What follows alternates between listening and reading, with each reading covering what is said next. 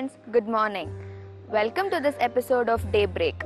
God's mercies are new every morning. So let's praise God through this song.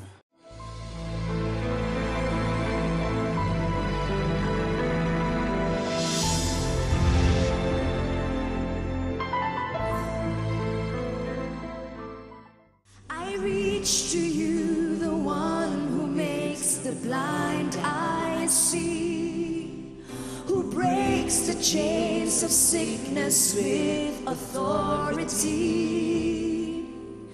restoring what was broken, so it may fly again.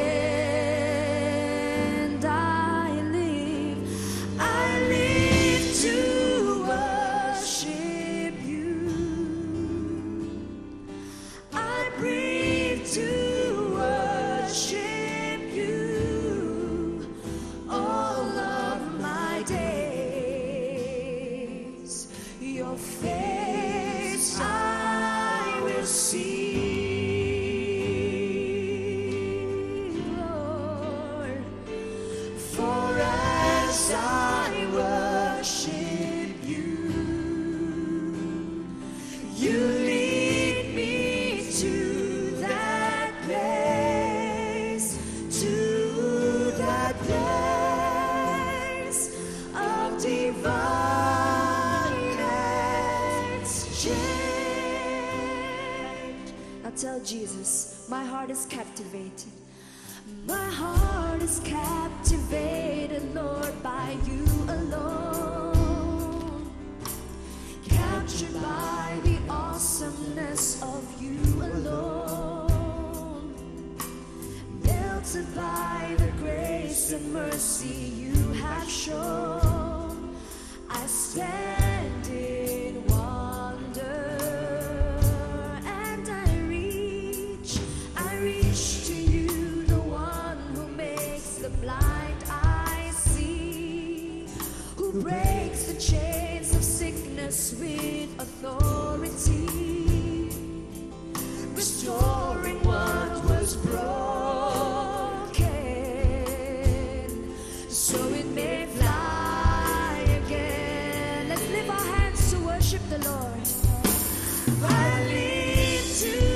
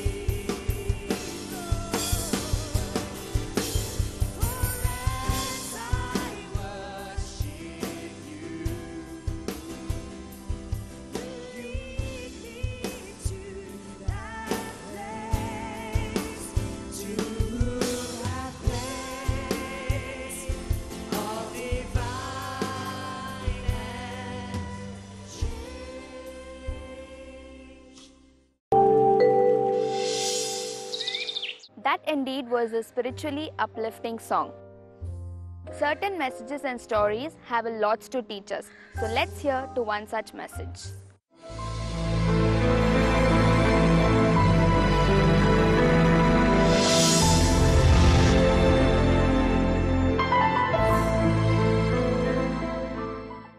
Good morning. And for our reflection this morning, I'd like to take a little short passage from the Gospel of Mark, chapter 15, verses 33. At the 6th hour, darkness came over the whole land until the 9th hour. And at the 9th hour, Jesus cried out in a loud voice, Eloi, Eloi, lama sabachthani, which means, my God, why have you forsaken me? The Gospel of the Lord. Dear friends, being human, we go through suffering. Suffering is so much a part and parcel of who we are as human beings. And we know that suffering is the result of the sin of Adam and Eve when they chose to disobey God. The consequence of their sin, the consequence of their disobedience was suffering. Pain and death came into the world. And so often we grumble and complain when we are faced with suffering. How could God allow my mother to die of cancer? Where was God when my only son died of a terrible bike accident? Could not God allow my husband to live for 10 more days to witness the wedding of our eldest daughter?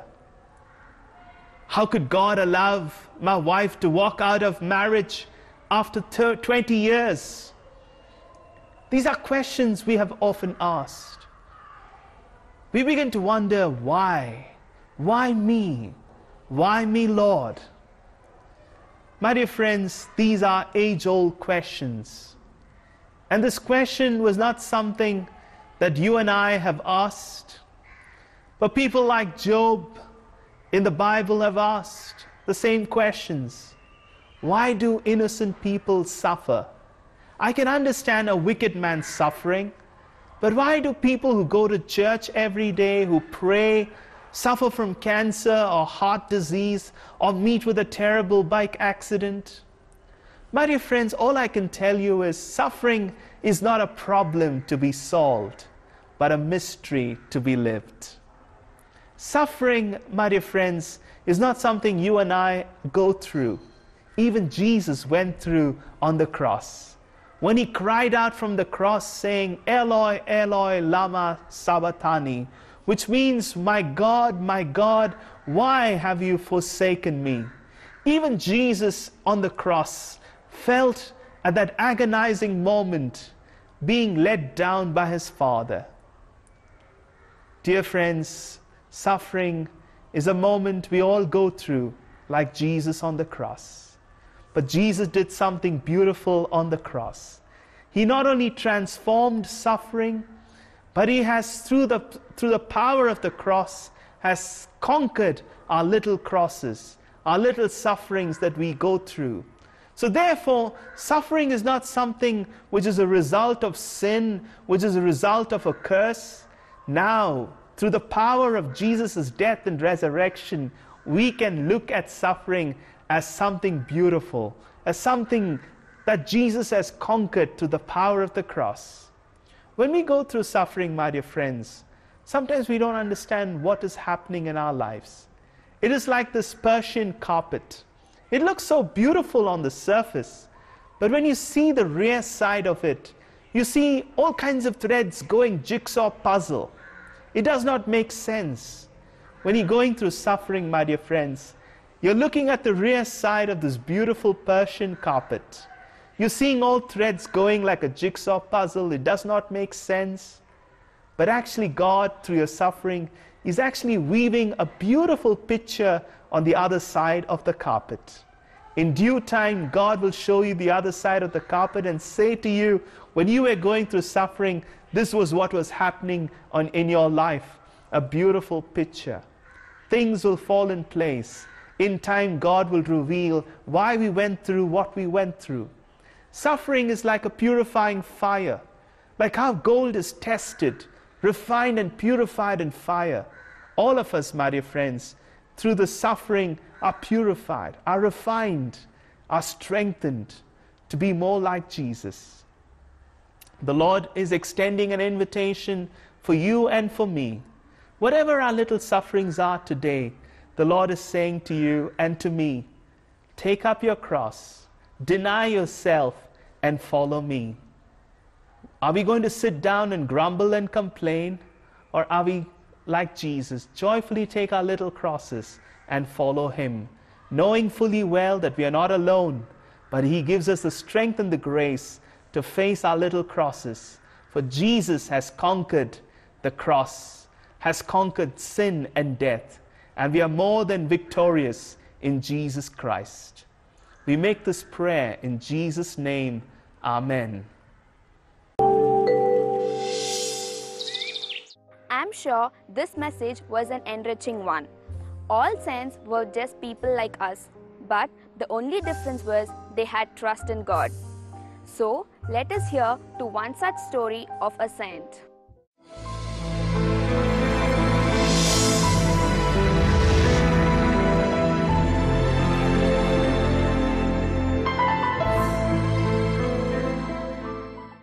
Saint Margaret Clitherow was born in Middleton, England, in 1555, of Protestant parents.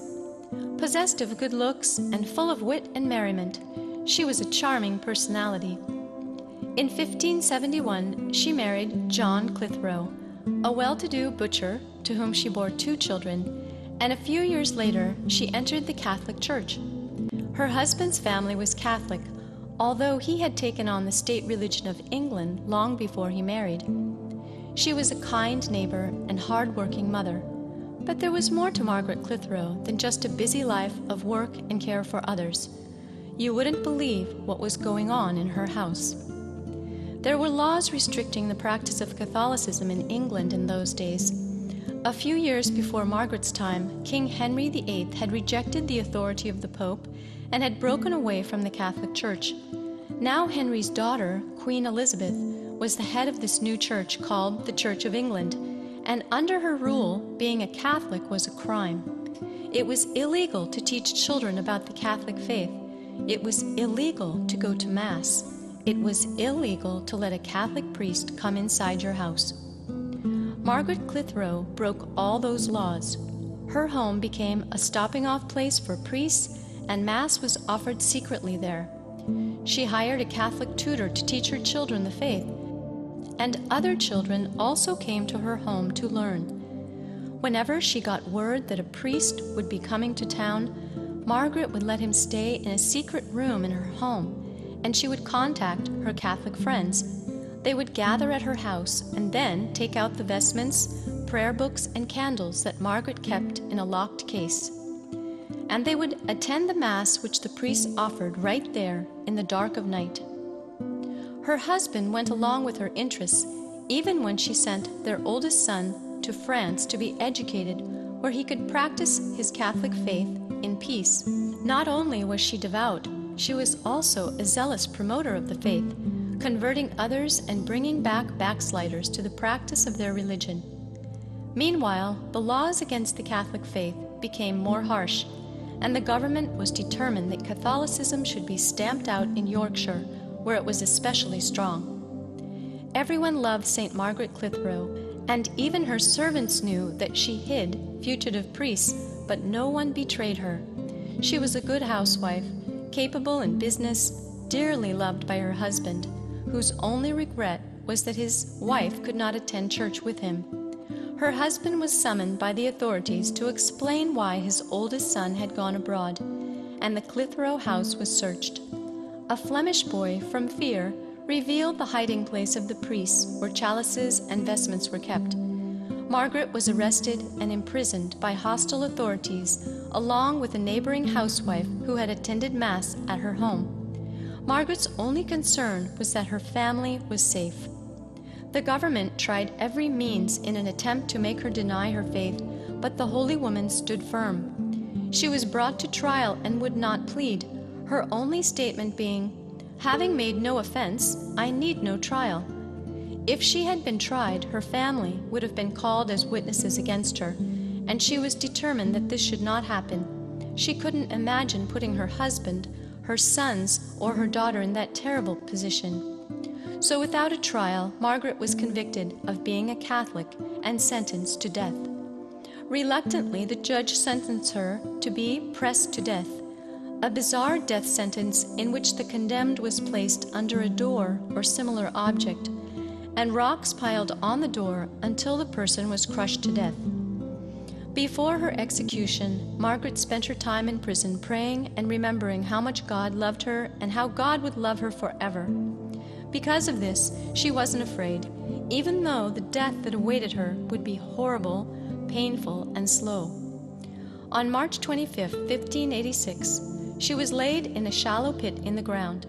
As she lay in the pit praying, a heavy door was laid on top of her. Slowly, enormous rocks were placed on top of the door, one by one. As the door grew heavier, her bones were broken, and she died within 15 minutes, her body crushed. But before she died, Margaret whispered her final words, "Jesu, Jesu, Jesu, have mercy on me." She was only 30 years old and was canonized in 1970. The humanity and holiness of this servant of God can be readily glimpsed in her words to a friend when she learned of her condemnation. "The sheriffs have said that I am going to die this coming Friday, and I feel the weakness of my flesh, which is troubled at this news, but my spirit rejoices greatly. For the love of God, pray for me, and ask all good people to do likewise." Her feast is celebrated on March 26th. This saint's life teaches us that through everyday fidelity, we are given the strength to face the great crisis. Saint Margaret Clitherow did not expect to die a martyr, but she was faithful in the everyday practice of her religion. She was true to her faith in every decision which she made, including her decision to invite priests and friends to Holy Mass in her home when it was outlawed, hiding priests and the articles needed to say the Mass, and sending her son out of England to study in France where he would be free to practice Catholicism. When the great crisis came, where she was told to abandon her faith or die, she was ready.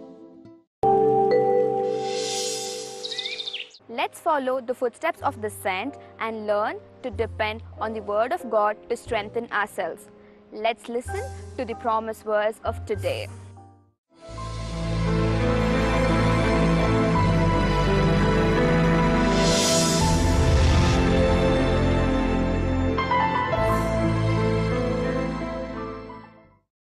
Praise the Lord. Dear friends, welcome to the daily reflections on the Word of God, the daily bread. As we are in the Lenten season, we are reflecting on the passages the Church has prescribed for each day's reading in the liturgical calendar. And today we are presented with Matthew chapter 18, verses 21 to 35. Then Peter came up and said to him, "Lord, how often shall my brother sin against me and I forgive him? As many as 7 times? Jesus said to him, "I do not say to you 7 times, but 70 times 7.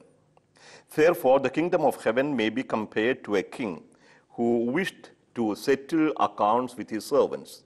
When he began the reckoning, one was brought to him who owed him 10,000 talents. And as he could not pay, his Lord ordered him to be sold, with his wife and children and all that he had, and payment to be made. So the servant fell on his knees, imploring him, 'Lord, have patience with me, and I'll pay you everything.' And out of pity for him, the Lord of that servant released him and forgave him the debt. But that same servant, as he went out, came upon one of his fellow servants who owed him 100 denarii. And seizing him by the throat, he said, 'Pay what you owe.' So his fellow servant fell down and besought him, 'Have patience with me, and I'll pay you.' He refused and went out and put him in prison till he should pay the debt.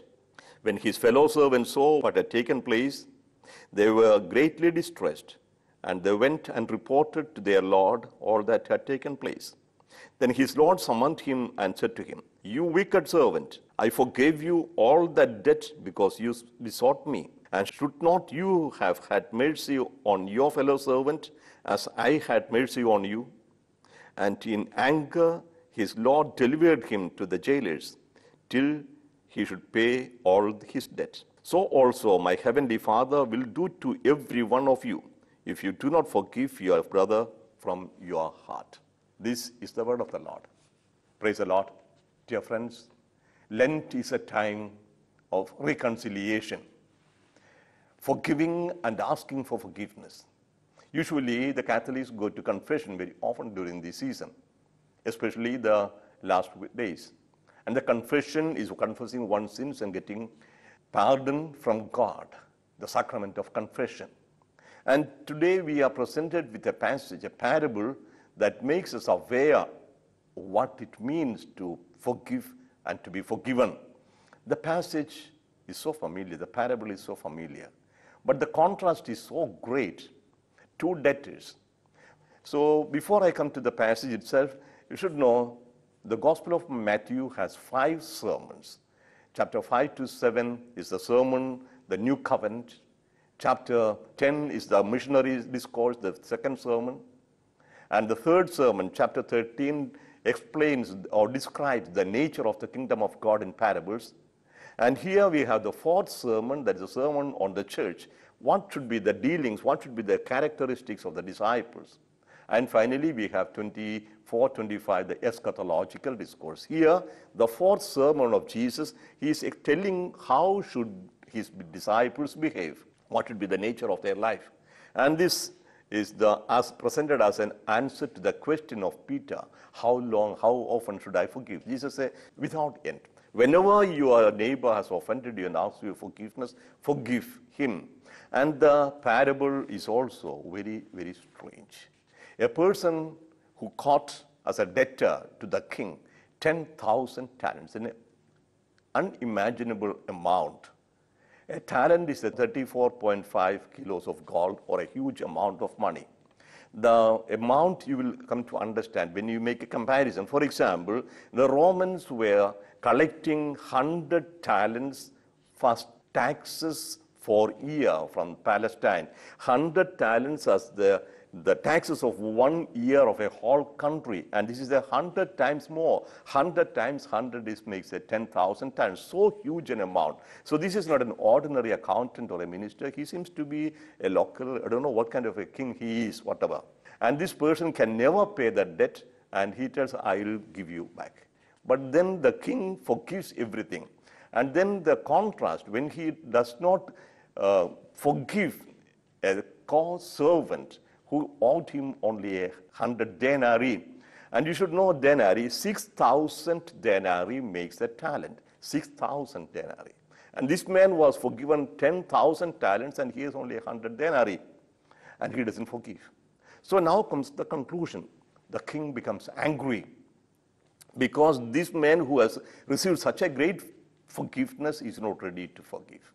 Now, Jesus draws the conclusion, unless you forgive your neighbor with all your heart, you will not be forgiven, or you will not be able to receive forgiveness. If there is any rancor, any lack of love, any misunderstanding, anger in your heart, the mercy of God cannot enter your heart.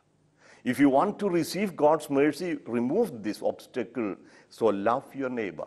Only by forgiving others, we can receive forgiveness. The forgiveness of God is there, available for everybody to take. But first prepare the heart, open the heart. And opening the heart means you forgive. So this is a very concrete, practical suggestion the ACC is making. And this has made us to pray, forgive our sins as we have forgiven our sinners, our debtors. So if you want to receive forgiveness, we have to forgive, no other way. And I think that is one thing we have to learn again and again. Between people in the family, brothers and sisters, siblings, in the society, in the parish, and also in the world overall. Unless you are ready to forgive, there will be no peace among the nations also. So this is a parable that is valid for everybody on every level. So let us ask the Lord for the power to forgive others, so that we may be able to receive God's forgiveness.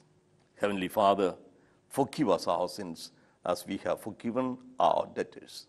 Forgive our debts and trespasses as we have forgiven all those who offend us. This prayer we make through Christ our Lord. In the name of the Father, and of the Son, and of the Holy Spirit.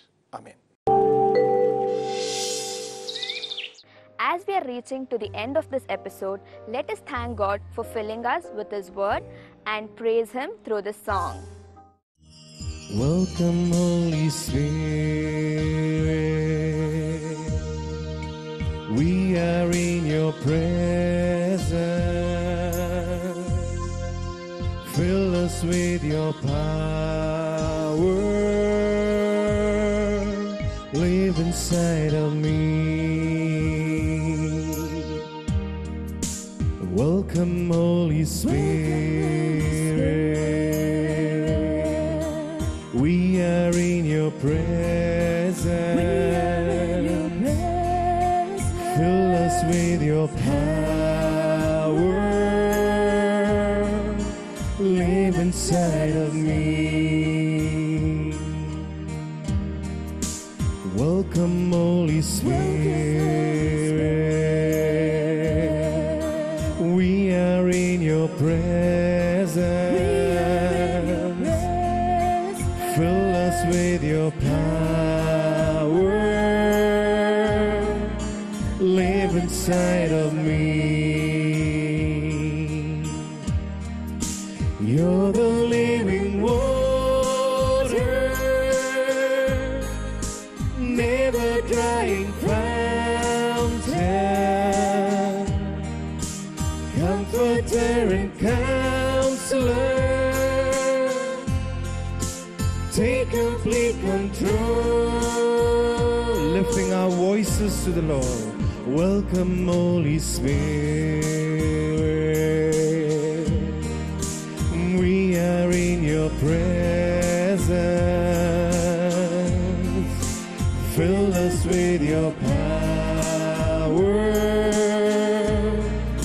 Live inside of me. Lifting our hearts, let us welcome the Holy Spirit. Welcome, Holy Spirit. We are in your presence. Fill us with your power. Live inside of me. Welcome, Holy Spirit. We are in your presence. Fill us with your power. Live inside of me. You're the living water. You're the living water, never drying fountain, comforter and counselor. Take complete control. Lifting your hands to the Lord. Welcome, Holy Spirit. We are in your presence. Fill us with your power. Live inside of me. Welcome, Holy Spirit. We are in your presence. Fill us with your power. Live inside of me. Fill us with your power. Fill us with your power.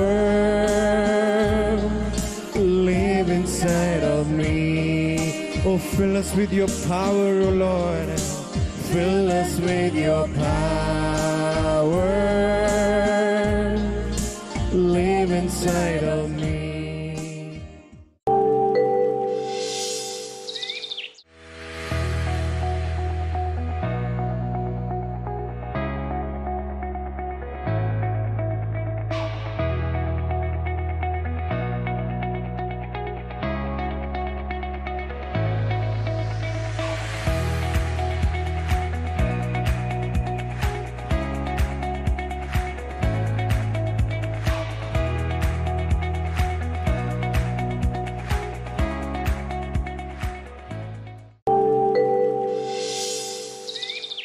I wish you all a day full of joy, peace, and divine blessings.